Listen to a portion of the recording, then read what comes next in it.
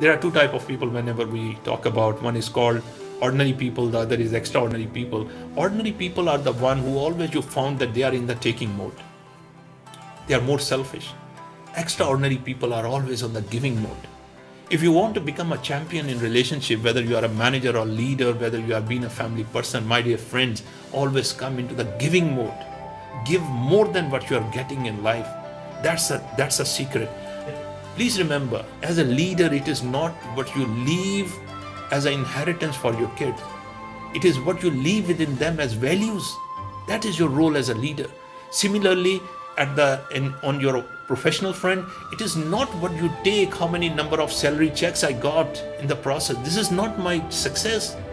What legacy, what contribution, what impact I have left behind, that should be my success.